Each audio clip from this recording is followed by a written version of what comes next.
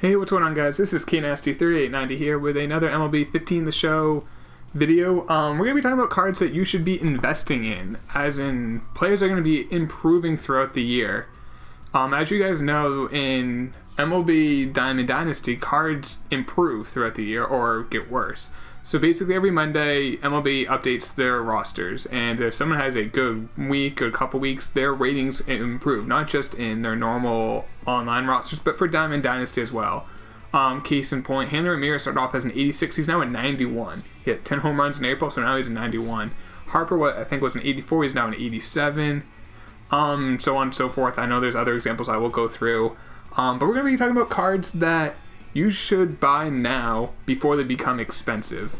And then either you can have the card that's going to be like a gold card, or you can sell it off. It's really up to you. So we're going to be going through about 15 different cards that I think will definitely improve based on their young player that's really starting to come into themselves, a guy who was just underrated at the beginning of the year who's having a good start, who I think will continue it.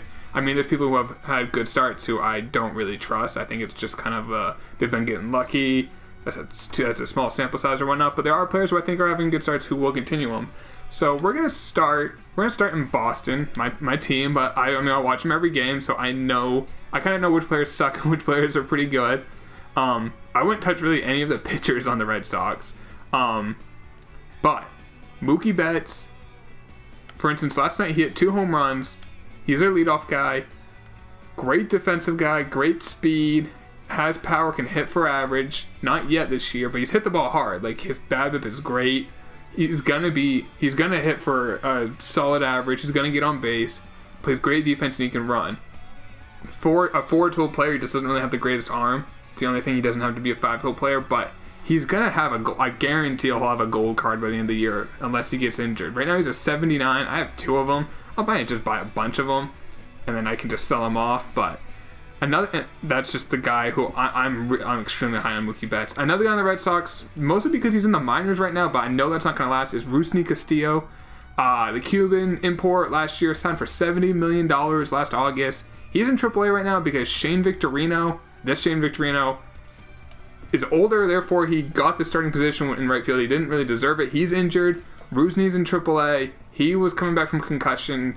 He's been playing better recently. He'll get called up most likely in a week or two. He can hit and he can run. Defense is a little suspect. He has a good arm, but he can hit.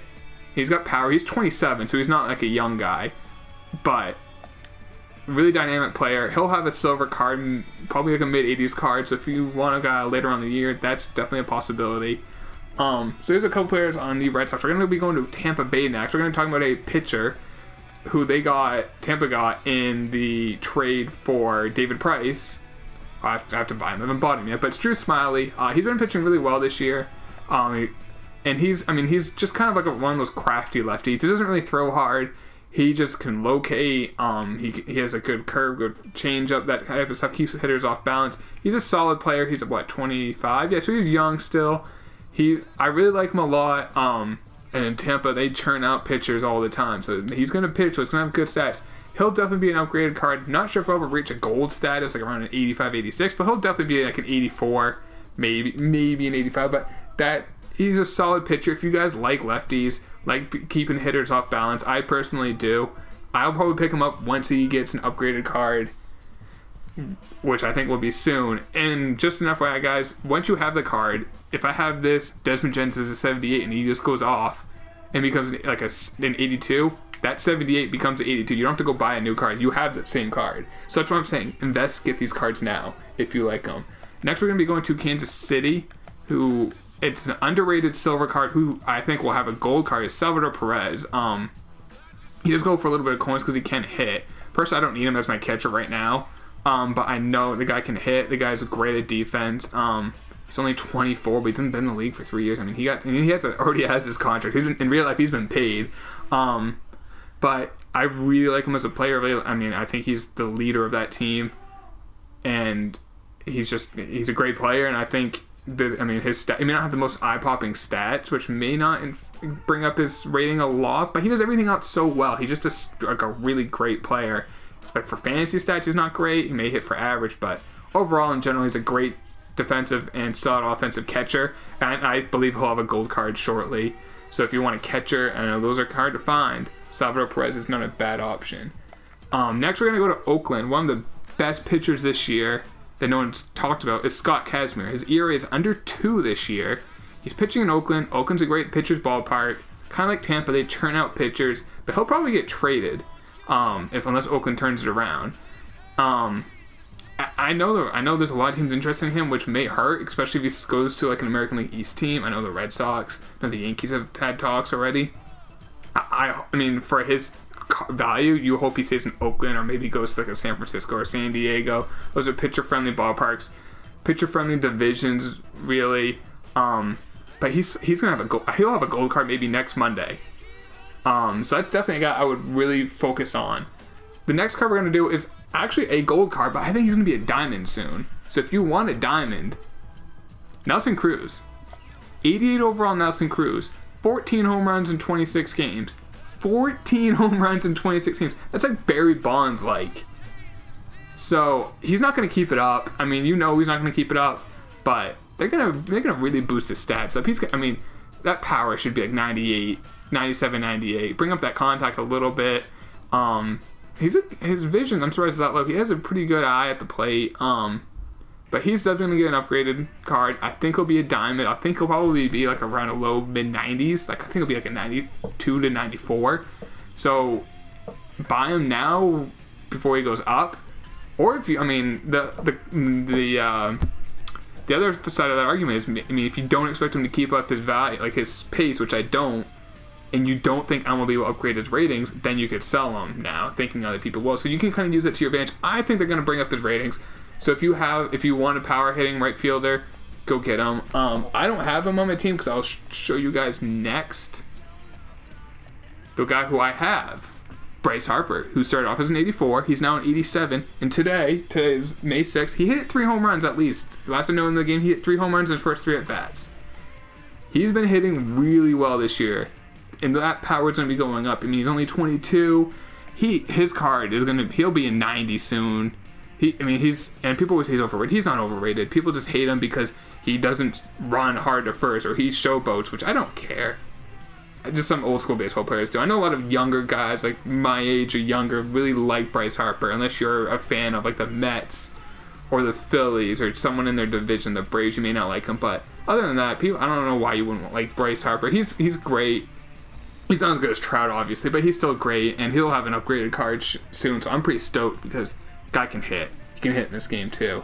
Next, we're going to the New York Mets. One of my favorite players to watch. Like I literally will watch. I don't watch New York Mets games unless Bartolo Colon is pitching.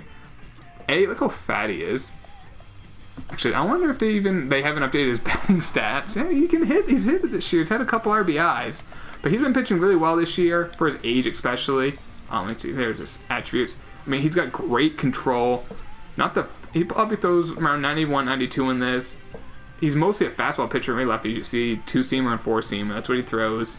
But he's got great control. So if you're good with painting corners, mixing it up, he's a good right-handed pitcher to get. He's an 82 right now. He'll go up to around an 84, 85, 86, pushing right on that goal. I think if he keeps it up, that's tough at his age, but I think he'll keep it up if he's healthy. And that's definitely an option if you kind of want a right-handed pitcher that people aren't really used to who can just locate. We're going to be going to the Cubs next. These are a couple of young prospects you guys have all heard of. Actually, Anthony Rizzo was an 84. I sold him. Now he's an 86, so I kind of feel bad for selling him. And he was great for me, too. But we're moving on. We're going to be looking at Jorge Soler, right fielder. He's got his power right now is at 69.74. It's going to be going up. I mean, the guy's a beast. He's 6'4", 215. He's from Cuba. Guy can rake. Quick bat. Incredibly fast bat speed. I mean, a lot of people may not have heard of him. You know of him, but you don't know a lot about him. He's legit. He's a legit prospect. He's going to be getting a gold card this year, alongside another guy on the team, which you guys have probably all have heard of, is Chris Bryant. Chris Bryant, #1 prospect coming into the year. His on-base percentage right now is like 460. I don't think he has a home run yet. That's going to change, but his on-base percentage is insane. He can get on base. So that's going to help his discipline, his vision. And I think his average is going to be going up and his power will be going up. So, I mean, and those are good enough, I think those check swings outside. But he's really good. He's a really good third baseman already. I mean, they kind of shot him on his defense. He's a really solid defensive third baseman. He should be higher than that. He's not going to be a liability. I would definitely pick him up if you don't like a third baseman. Mine's Manny Machado. I love his defense. That's why I use him. Because I always try to get ground balls from the left side of the defense. The left side of my infield, excuse me, I want defense. I got him, I got Andrelton Simmons. Those are my guys on the left side. Next, we're going to be going to the Cincinnati Reds. Another third baseman, Todd Frazier. Legit power out of third base. He's 29. He's kind of not finally, because he's still relatively young, but he's figured it out. He's figured baseball out, I would say. Legit power, legit contact. Not the best fielder. That's why I recommend for my team, I use Machado because I want the defense, but he's a better hitter. His stats are going to be going up. He's going to have a gold card any week. So if you want a guy who's a silver, who's going to be a gold at third base, Todd Frazier for your Cincinnati Reds. Definitely looking at picking him up. So we got a couple left. We're going to go to another Cuban export. Yasmani Tomas, another third baseman. I didn't realize I had so many third basemen, but he can also play outfield, so you got that going for you. Just got called up probably a week and a half ago. I'm not sure how long he'll be staying up in the majors, but he's 24. He's not kind of like, I mean, Yohan Moncada was signed as a free agent from Cuba. He was 19. Even Puig, when he was signed, I think he was 20 or 21. He started the year in the minors too, but Yasmani is already 24, so he's age-wise, he's there. 6'2", 230, his body is there. If he can stay healthy, if he produces, he's going to be a legit bat. No one can argue that he can't hit. So he's going to be a guy, if you want to invest in him. You should see it right there in the top left. His potential's A. He's a legit prospect. I really like him. Kind of wish my Red Sox got him. But Arizona got him. They won't be upset with him at all. I think they see Yasiel Puig 19 times a year, and they realize they want that guy on their team. So they got Tomas. I like him a lot. We got one more player. He's on the Los Angeles Dodgers. Jock Peterson, excuse me. He's a center fielder. I mean, you can see right there. Left-handed center fielder. He can play all outfields, but look at that power. He's 22 years old. Really solid fielder. His speed's going to go up. He can get, in real life, he's going to get 20 stolen bases a year, so that speed should go up a little bit. Power is there. Average. He's only going to get better once Crawford becomes Carl Crawford again, which will be soon. Jock's going to get a lot more playing time than he already has. He's going to get a gold card. Would not worry about him and his stats. He's going to deliver. I love that guy. Make sure you pick him up. I have him. I don't use him, but I have him. And once he gets a gold, I'm going to look at my team. If he looks like he's good to fit, I'll put him in. If not, still that bad boy. But, I mean, that's what you guys should do. If you're not sure on position, or even if you want to try new players throughout the year, get these younger guys, or people I've talking about in this video, is like bronze or silvers. It's an investment. You wait, you buy it, you wait. You may make 3 times your value once they become a gold card. People want that. You bought it for $200 today, and you can sell it for $1,000 in a month. You may be saying, well, I don't care what happens in June. Well, hey, you know what? June will happen. You'll reach June, and then you'll be like, man, I wish I had that extra $1,000. So that's definitely something you guys should do. Invest in these cards. So in the comments, guys, why don't you let me know, are there any other cards that you think will be getting upgrades, and kind of tell me why, and maybe I'll make a second version of video going over the cards you got, or any other ones I can think of. Make sure you like the video if you enjoyed it, or if you think this helped you. Subscribe if you are new, guys. Thank you for watching, and have a great day.